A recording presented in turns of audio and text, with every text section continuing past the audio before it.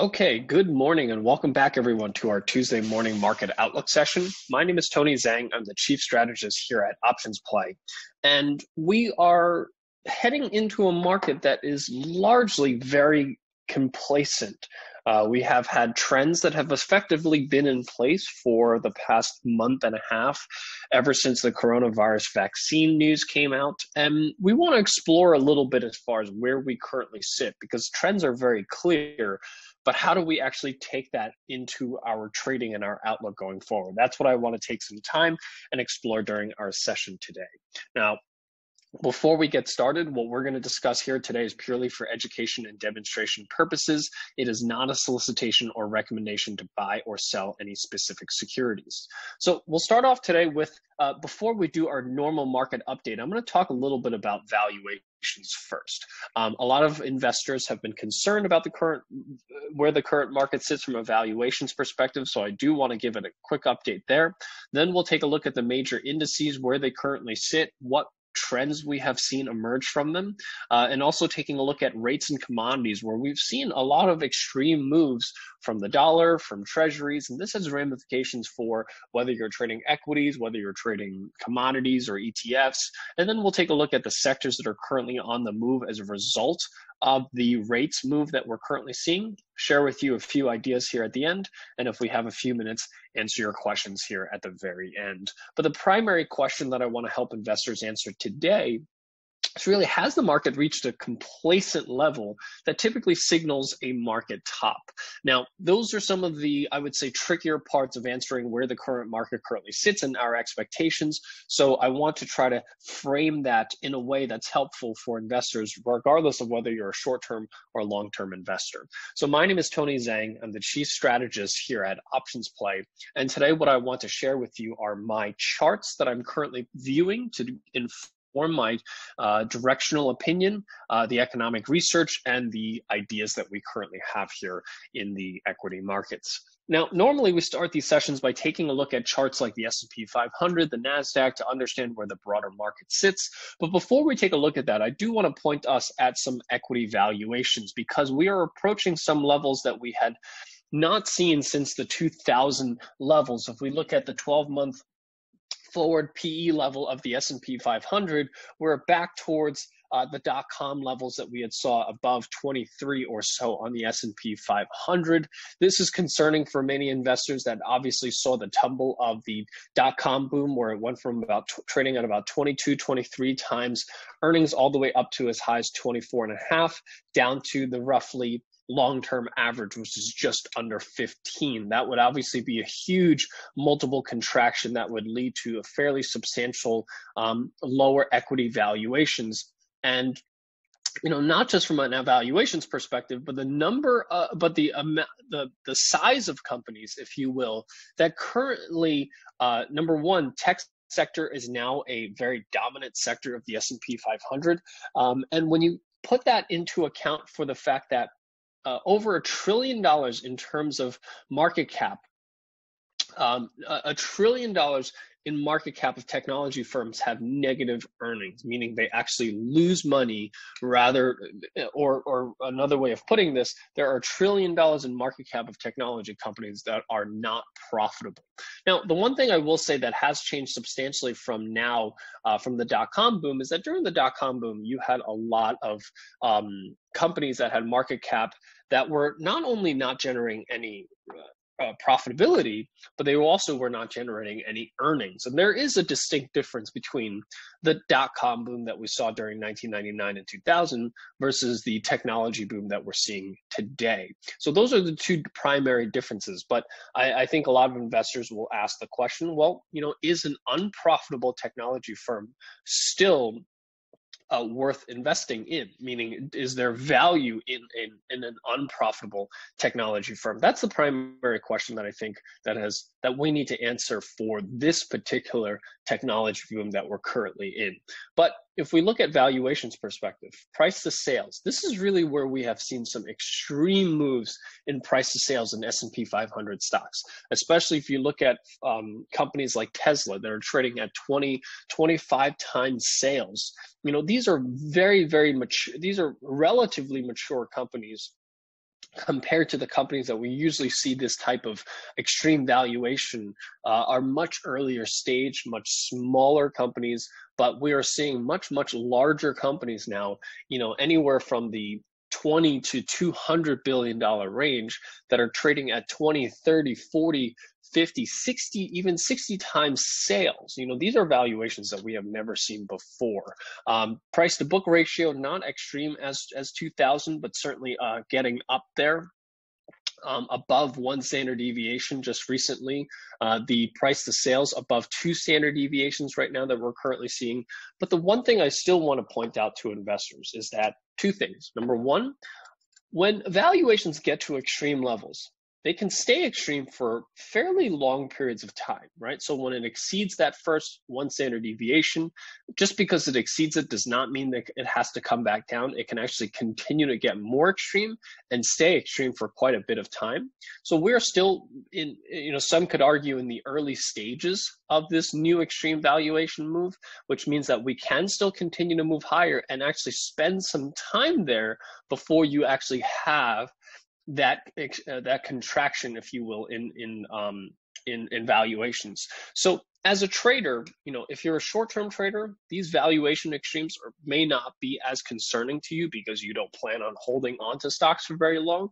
And if you're a very, very long-term investor, perhaps these short-term extreme valuations don't concern you because your time horizon is longer. But in the intermediate term, those are the investors that should be a little concerned about continuing to buy stocks at these valuations.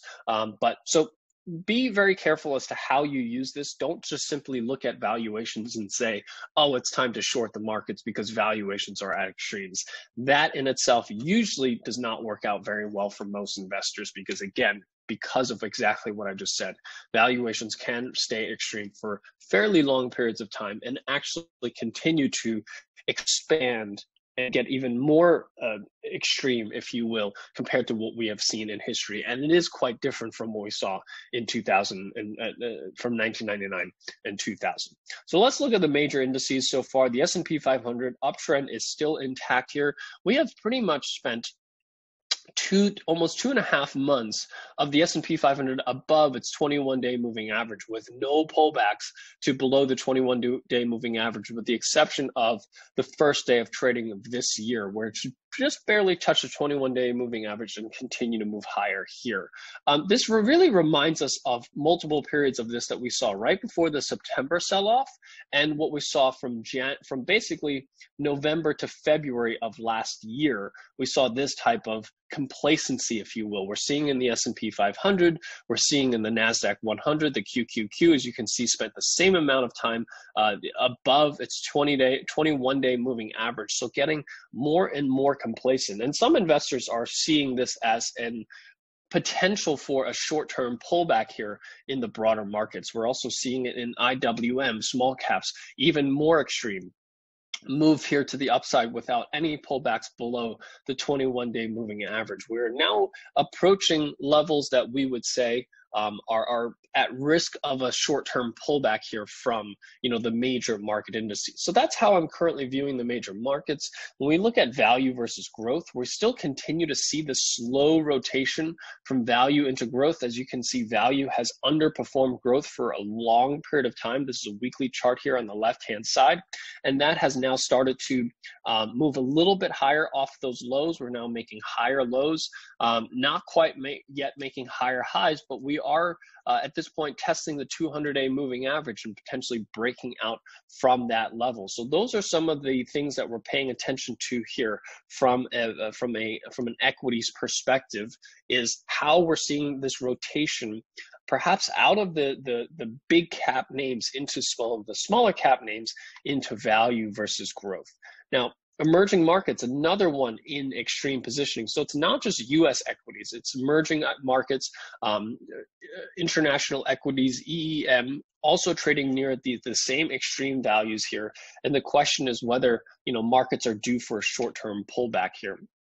Now, when we look at volatility, typically when we see markets near tops, they tend to correspond with lows in volatility, but as you can see here in September, prior to the September sell-off, we had a rise in volatility before it spiked. We're starting to see that again, a rise in volatility going into all-time highs. And is there a potential for another move up higher here on volatility?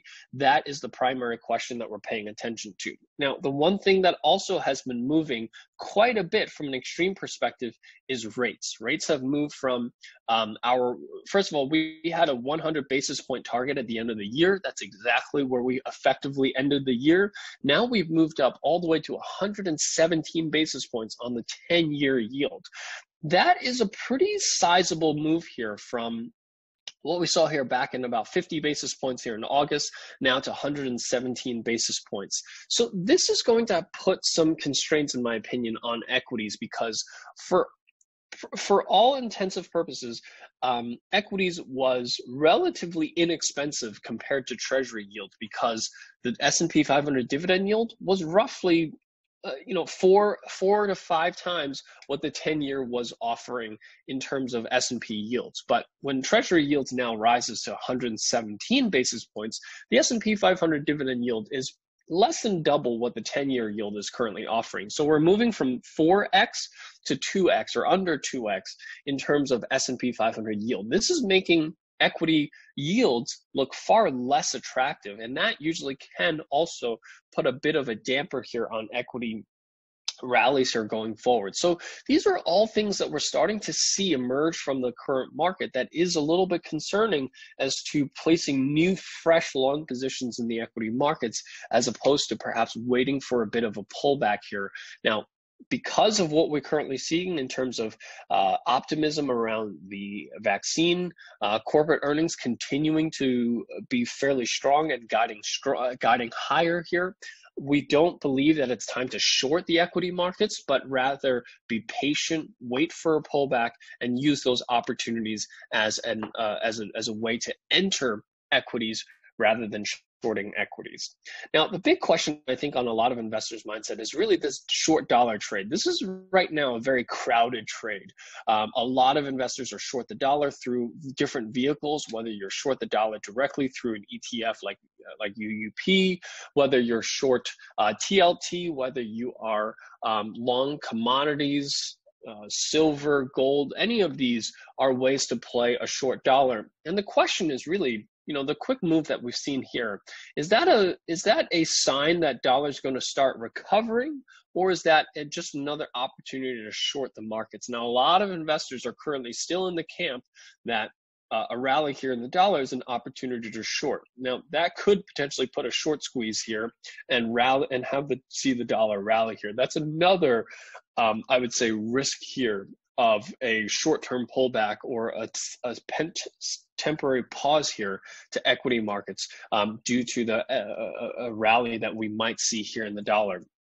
As you can see here on the weekly chart, the dollar has not had any time above the 21-week moving average for a long time. And it could just, at the very minimum, reverse back to trend at about the 92 level here. So a rally up to 92 would likely see a little bit of a pullback here from equities as well. So when we look at dollar, the decline in dollar has caused a sharp rally in a lot of commodities, including oil. Oil actually moving up substantially higher above our $42 resistance level, now reaching the $53 200-week moving average here. So I expect to see a little bit of a pause here around this 53. See if it does break above 53. If it breaks above 53, we're really seeing oil head into the 60s potentially to the upside over the long run. So crude, also a potential mover here as dollar continues to fall. We're seeing these commodities start to rise to new levels here. So one that we're paying attention to here is gold. Gold so far is holding this 200-day moving average here, making higher lows, and potentially seeing a bounce opportunity here, especially for those playing for a continuation and short the dollar, looking for an opportunity to go long gold here. If we look at the sectors, communications is starting to slow down here in terms of momentum. As you can see, as it moves sideways, relative strength is actually declining here. So we're starting to see momentum slow down here for communications. We've seen technology shares and communication shares start to underperform the broader markets. This is a bit of a warning sign for us also as to the strength and momentum of the current markets, because these are the strong sectors that were leading the markets higher here. Those are starting to slow down. We're starting to see this rotation out of the strong sectors into the weaker sectors like XLF. XLF back at this $31 double top here, which is the highs from the February 2020 before the pandemic. We're back at those highs. The question is looking whether we're going to see a breakout here to the upside. When we look at the 10-year yields, this is really where we believe that XLF or some of the banking names has the potential to break out higher above this $31 level and continue moving higher here going forward. On the flip side, with the rise in treasury yields, this is making the two sectors that generate a high amount of yield, utilities and real estate, look far more and more less attractive, less attractive. And if we look at the rise in treasury yields, this is causing not only the real estate sector, which is predominantly a yield driving sector, and when you incorporate the fundamentals of real estate looking weaker and weaker, this is really one of the segments of the market that's really starting to fall apart here. So as equities are at least grinding their way higher, real estate stocks are continuing to grind its way lower here. It's about to test its 200-day moving average here and potentially breaking down to the downside here. As you can see, we have support here around $34. That would be my initial targets here to the downside. So when you have strong sectors like technology, communications starting to pull back, you have weak sectors starting to fall apart here. This is another case, if you will, for a potential pause here in equities in the broader markets going forward, and seeing some of this sector rotation that we're starting to play out here. And then weak sectors like industrial and like energy, as we saw in the crude pricing, breaking out to the upside, potentially about to break out from a double top here. As you can see, this is a long-term support or resistance level, this 42 and a half level. Long-term support or resistance. And we have this small double top here, potential breakout here. XLE, when we break out, likely heading up to this $52 level here to the upside. So we're starting to see these smaller, weaker sectors come back to life. We're starting to see the dominant, strong sectors starting to fall back a little bit. So this is the rotation that we're starting to see in the broader markets, and some concerns that we have for the continuation higher here for equities in the short run. So looking at some of the ideas that we have. So we showed you how the 10-year yields have started to rise substantially. This has led to a rally here in financials, not only because of the rate curve steepening, but also just higher yields will generate a higher amount of interest for banks. And we have a lot of banks that have recently broke out here. And this category is pretty broad. Whether you look at Citigroup, whether you look at JP Morgan, Goldman Sachs, these are all potential ways to play for the upside. But the one thing I want to point out here is Citigroup recently just broke out above the 200-week moving average here on the left-hand chart. So this gives me, in my opinion, a view into the longer term outlook here for Citigroup, which has, in my opinion, a fair amount of upside potential here, looking at a stock like Citigroup into the low 80s, recently just breaking out above the $60 resistance level, forming this small consolidation range, and has the potential, in my opinion, to continue moving higher here, looking at Citigroup. So that's the first idea that I wanted to share with you. The second one is General Motors. So for those of you that have been following me for a while, I've been talking about General Motors.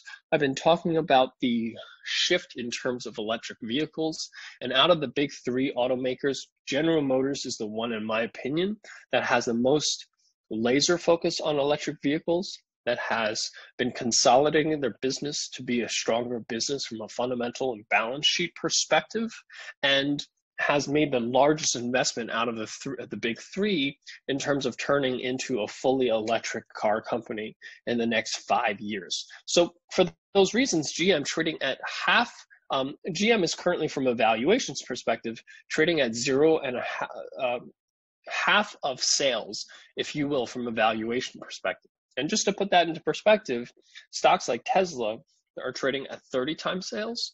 Stocks like NIO are trading at 40 times sales. Smaller stocks like XPeng and LI are trading at 50 to 60 times sales, while General Motors is trading at half times sales. So we're talking about valuations that are anywhere from 60 to 120 times cheaper from a valuations perspective. Obviously, very different companies. It's hard to compare a Chinese electric car startup versus GM, a well-established player in the internal combustion engine space. But it just shows you how big of a valuation gap we currently have between a stock like General Motors that has the same vision, but the scale to become very big in the electric vehicle space, versus what some of these startups are currently trading from a valuations perspective. And I think that the market needs to have a bit of a consolidation or a repricing of some of these stocks. So GM trading at half-time sales, in my opinion, if you're a long-term investor, the fact that we are just at this $45 level, which is a long-term resistance level and potentially breaking out here to the upside, that is, in my opinion, a long-term opportunity here for GM. And lastly, Marvell chips. Semiconductors continue to remain one of the strongest segments of the markets. Marvell chips actually produces some chips for the automakers, and on a clear uptrend here, recently breaking out above this $50 level here to the upside, and also, in my opinion, has some relative strength and opportunities here to the upside here for some of the chip makers like Marvell. So with that, that covers what I wanted to share with you here today. I hope that this was helpful in giving you a sense for where my head currently is with respect to equity markets, with respect to valuations. A lot of investors have been asking me over the past few weeks about, what concerns I have about valuations, and I certainly think that your concerns are absolutely valid. But just again, remember, it really depends on whether you're a short-term or long-term investor as to whether valuations or how much valuations matter to you. And just because valuations are at extremes compared to history does not mean that they can't continue to actually be more extreme and stay elevated for quite some time before they correct lower. So if anything, I would be looking for a short-term pullback just because markets at this point seem a little complacent, has the opportunity of perhaps 3, 5, 7% pullback. Those are the types of pullbacks that I would be looking for or be concerned about based on current market positioning. I wouldn't be too concerned about the 20, 30, 40% pullbacks that some investors may be concerned about from if you're concerned that valuations are going to pull back to more normal levels. I simply do not see that happening here in the short run, at least in Q1 of 2021. So that just gives you a sense of where my currently head is at and how I'm viewing the markets. Again, I hope that this was helpful in giving you a better understanding, and I will see you guys here next week on our next options education session. So thank you so much. Have a great trading day, and I'll see you guys next week.